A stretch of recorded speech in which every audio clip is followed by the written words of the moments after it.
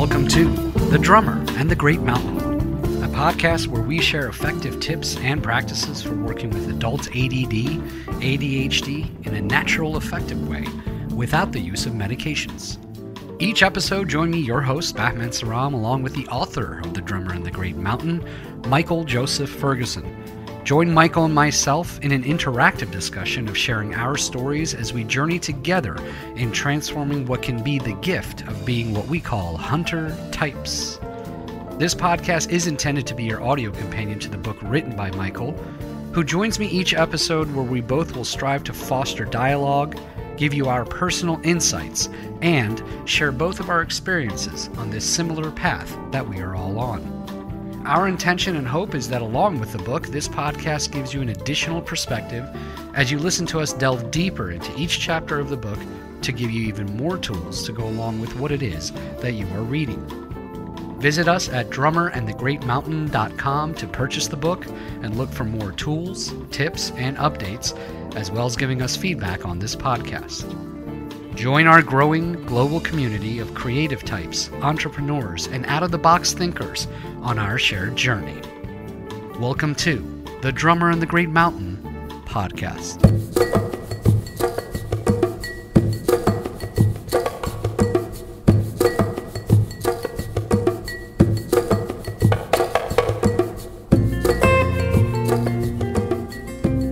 Welcome, everyone. Thanks for tuning in. I'm your host, Michael Joseph Ferguson. How's it going? How are you guys doing? 2020 still continues. It seems like it never ends. I hope you guys are doing okay.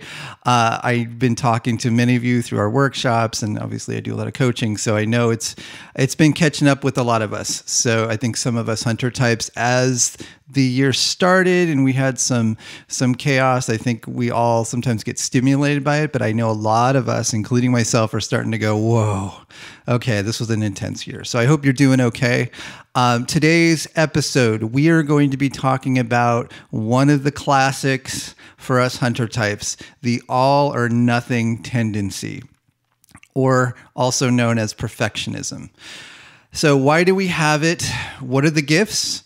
And how do we prevent it from taking over? Which is really, this is the one that can shoot us in the foot. So many times we've all been through it. How do we prevent it from taking over and causing us to give up before we've even started? So that's the theme. We've danced around this one quite a bit, but I really felt like this deserves its own episode. So stay tuned for that. I just want to do a quick shout out to everyone that joined our last workshop. Thank you so much for showing up for yourselves. It was just an amazing experience for me to connect with you guys, and also it's continuing on in the Facebook group. So I just want to give you guys a shout out. It was an honor to work with all of you.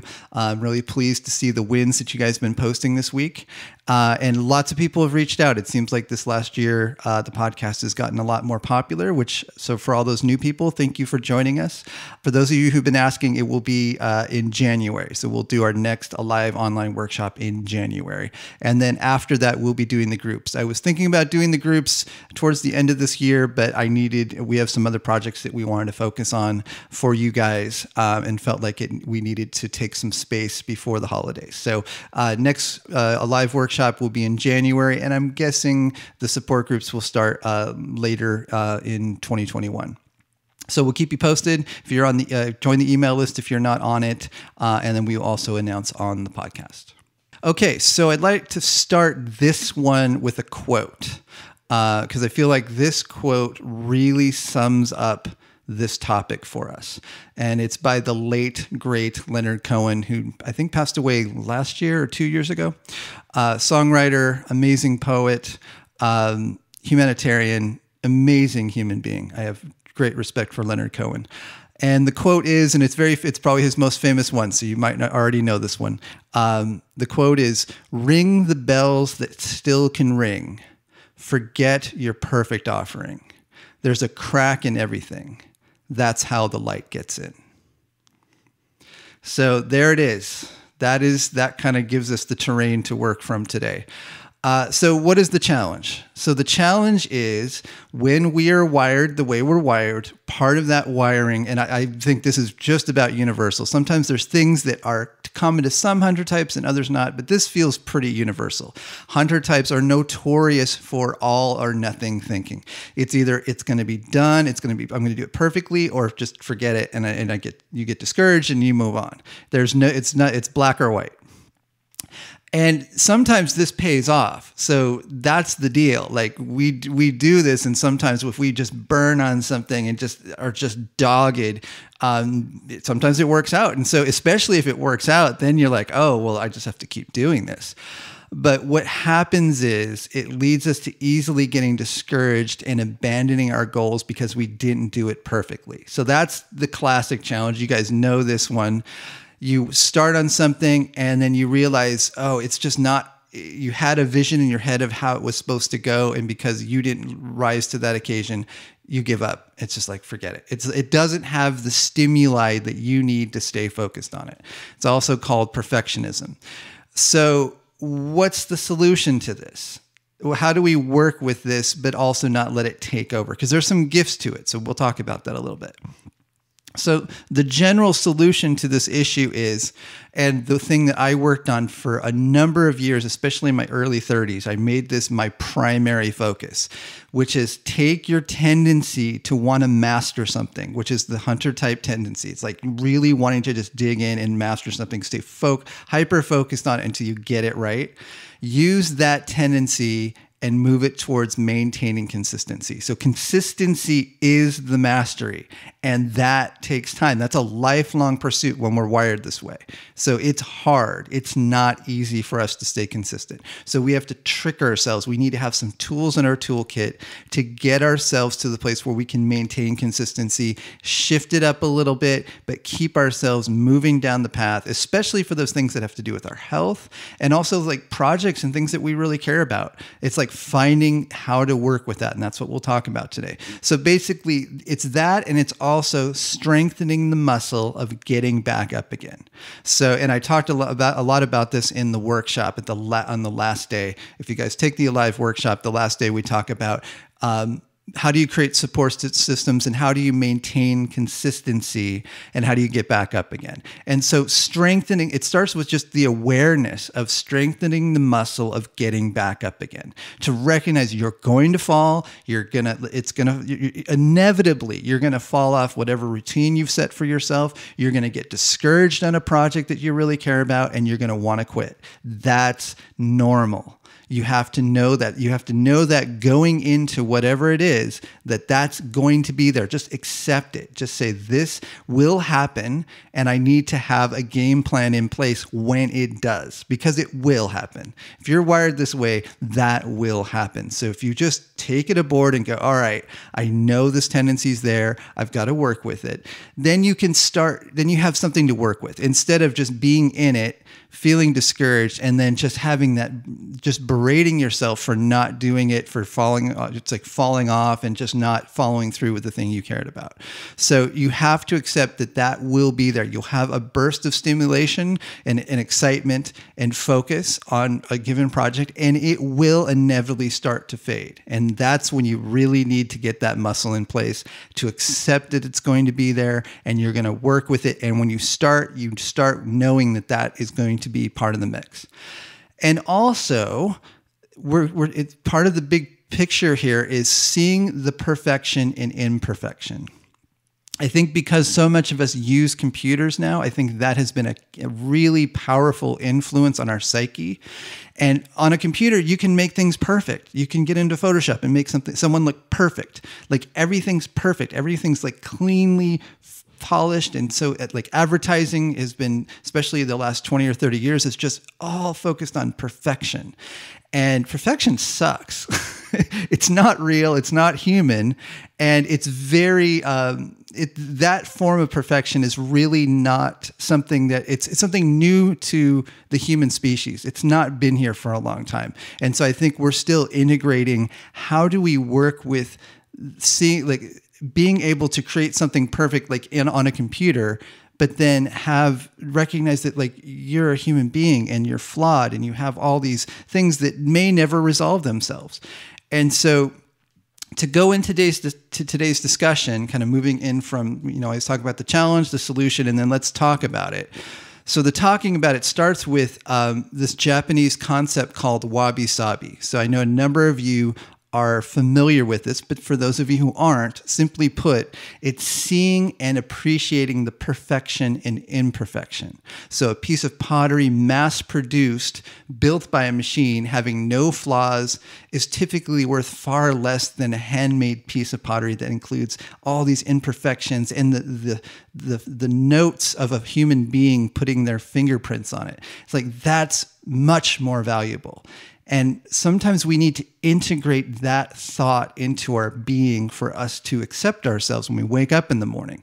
That what makes us amazing is part of that is our imperfections. When you look at a tree, this beautiful, gnarled, like you see something that's got real character, it's not perfect. It's this beautifully imperfect thing that is, but in its imperfection, it's perfect. So if the tree was just like perfectly straight and no knots and it was just straight as an arrow, like that is boring. And it doesn't happen in nature. Doesn't do that. Nature is this wildly creative force.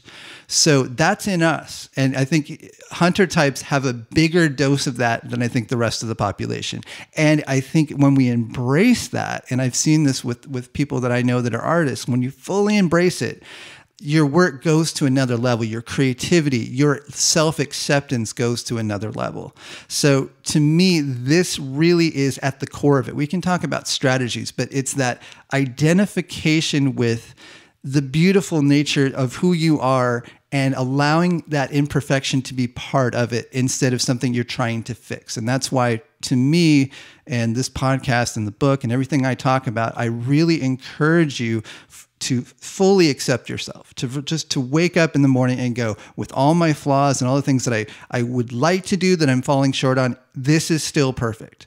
And if you can wake up with that sense of wholeness, your odds of actually doing something great and showing up and using your talents to their nth, to the fullness of what you have is greatly increased. Because if you have the inverse where you're waking up every morning and you're just constantly telling yourself where you're falling short, and maybe people around you are doing that, then it's really hard to even muster the self-confidence to do anything of note, right? So we need to be able to embrace this concept, wabi-sabi, seeing the imperfection as perfect. That if you can do that, then you can wake up and go, okay, maybe I'm not going to run like 2 miles today. Maybe I'll run a half a mile or a mile, but I'm going to keep consistent with that practice. It's not good. Like some days you're not going to want exercise. You're not want to do those things that would further your skill set. But if you just go, okay, I can do a little bit today. It doesn't have to be perfect. I can just show up and do a little bit to keep that consistency going. Then you have greater than if you carry that out over a month, 2 months, a year, 5 years, then you see real progress. So to me, this episode is such a key one for us hunter types to really dig into, which is recognizing the all or nothing tendency, knowing it's there, and then flipping it over and just training yourself to see your imperfections as perfect. If you get that piece down, then that's at the core of your programming in a sense. Like if you're reprogramming your brain to think in terms of self-acceptance, to give you more energy, to give you more self-confidence, then this practice is at the core of it. Accept your imperfections as perfect.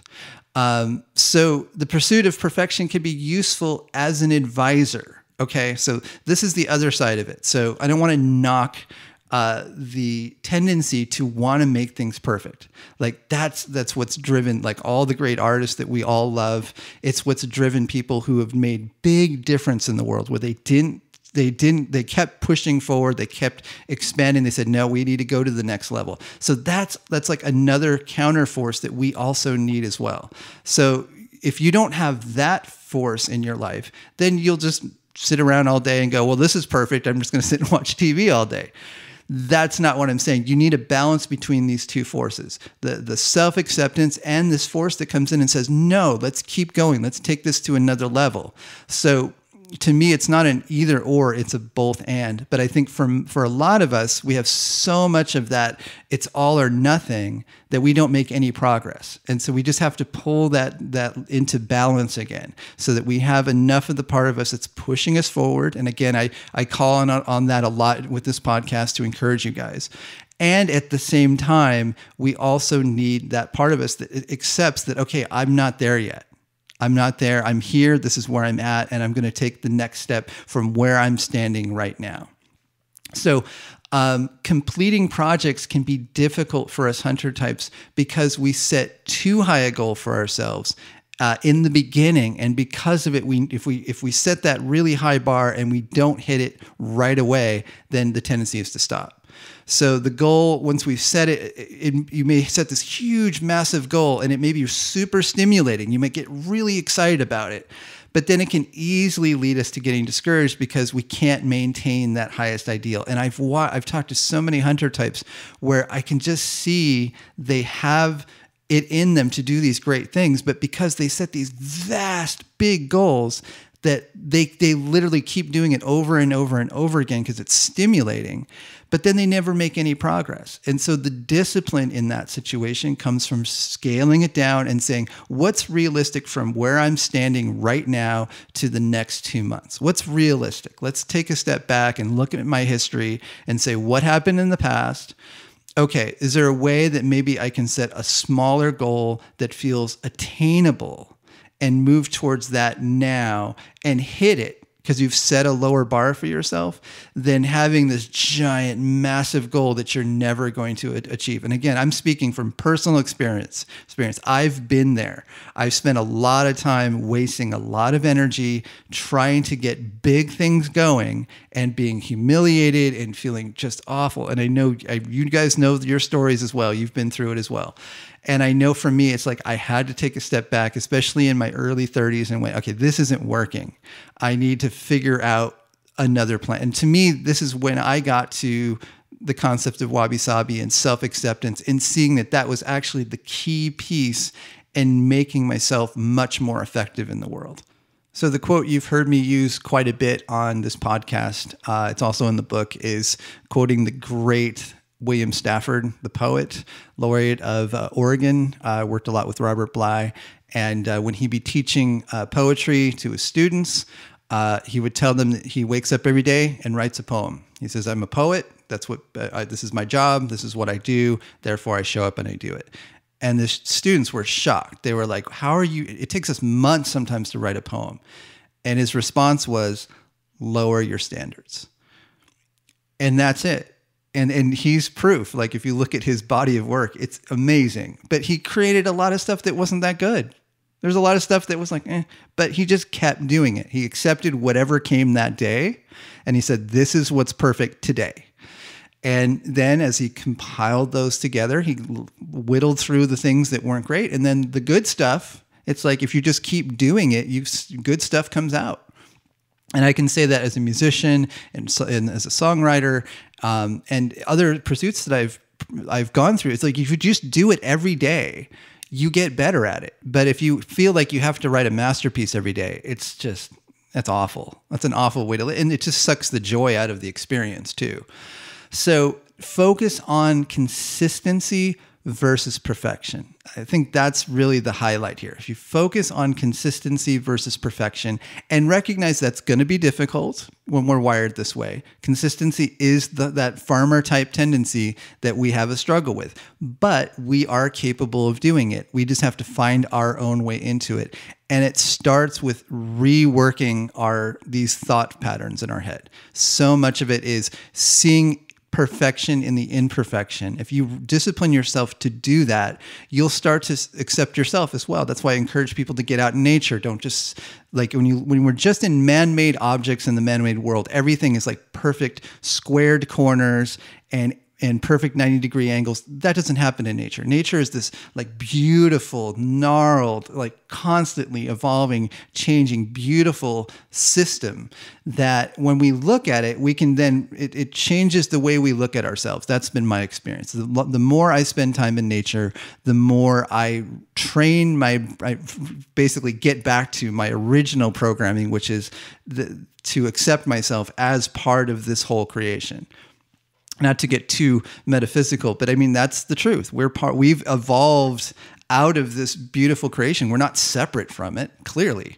So trusting that if you focus on consistency versus perfection, that mastery will start to come as a result of that, and it's not an either or. And as I stated before, we do need to have that force that lifts us up, that says, no, you can do a little better. And especially once you get going and you get a little movement going, that's when that's a really helpful force, because it can come in and say, no, like let's make this even a little better. Let's take it another notch. That's when it's really helpful. So it's helpful when you've already got some energy moving, but it's terrible when you're just getting started. So the example is, if you're wanting to exercise every day, make your routines manageable. Avoid making them too difficult. So basically, like I was stating before, if you can just say, okay, today the goal is to exercise. I'm going to exercise, even if it's 3 minutes, and I just get outside. Maybe the goal is I just get my shoes on and walk down the street. So if you do that, the odds are you will get your shoes on, get out, and then you might actually have a normal workout. It's just getting over that hump of, I don't really want to do this. I'm tired. And 3 minutes, what's 3 minutes going to do? If you can just get past that and just remind yourself, consistency is mastery. When you get into that mindset, then it becomes easier. And then what I can state is, over time, that tendency really starts to bear fruit, because you're doing it in your exercise routine. You start to do it with your planning, and then you start to do it with the things that you create, where you don't put such a high, heavy expectation on whatever it is that you're making or creating. I know there's a lot of creatives in our audience, that you feel confident in sharing it. And then you find out, oh, hey, wait a minute, this is actually better than I thought. And a lot of the time, we're our worst critics. And we also need to be able to have the ability to put things out in their imperfect form so we can get feedback. And I would say most of the time, as I've been working with this, I find I'm usually really surprised at how good the feedback is compared to what was happening in my head and my judgment of it. So going back to health, as always, exercise, good nutrition go a long ways in giving us more strength to overcome these kinds of negative tendencies. So if this is resonating with you and you're saying, yes, this is definitely me, this is my challenge, then the proof will be in, as you shift your thinking on your all or nothing tendencies, and you start to have more self-acceptance, more understanding that you're not going to always show up at the level you want to, and that's okay. If you can see that, what you'll see as if that transforms in your thought process, you'll become more productive. You'll find yourself being more satisfied with the things that you create. You'll see that you're putting things out more in the world. And I know I'm focusing a little bit more on the creative types today, but for me, this is where it came from. And it came from me feeling so frustrated in not seeing my work going into the world or supporting other people. And I really had to just take in that process of, okay, I just need to show up. I need to just keep showing up every day, and that's what's perfect. Another key tip in overcoming this all or nothing tendency is working with other people, collaboration, calling in support. So if you're really struggling with putting out a project that you've been working on for a long time, find someone else that's in the same boat, that's got their own project that you guys can support each other. Or just bring in collaborators. Don't let it die. Don't let the thing that you care about die just because you don't have the willpower in the moment to make it happen. That's fine. It's hard. It's hard to take a project into the world on your own. That's one of the hardest things there is. So if that's you, then call in support. Find the support you need, whether it's another collaborator or just someone else who's struggling the same way you are, and you guys say, well, let's get together once a week on Zoom, given, with COVID and everything, And let's just encourage each other. We'll talk for a little bit. We'll just work independently of each other for an hour. We just we'll just hold each other accountable. You do your thing, I'll do my thing. We'll just leave the Zoom on. And if that's what you need right now, make that happen. Don't wait. Just like accept that right now you're having a hard time with your willpower to make this thing happen, and you need to call in some support. And again, think wabi-sabi. Accept your imperfections. See them as soulful and beautiful. And most importantly, just keep going. Okay, so there's my sermon for Sunday. I hope you guys enjoyed that. I get really fired up about this because I just see how important it is to hear this on a regular basis when you're wired this way. So I hope you all are doing well, and I hope to get some more podcasts up here in the next few weeks. So until next time, be well. Thanks for joining us. If you'd like to learn more about the book, The Drummer in the Great Mountain, visit drummerinthegreatmountain.com. To join us on social media, click the links at the top of the homepage. Help us spread the word. We're a small press and reviews really help. If you've been enjoying the podcast or the book, consider writing a review on iTunes, Amazon, Goodreads, or your podcast app.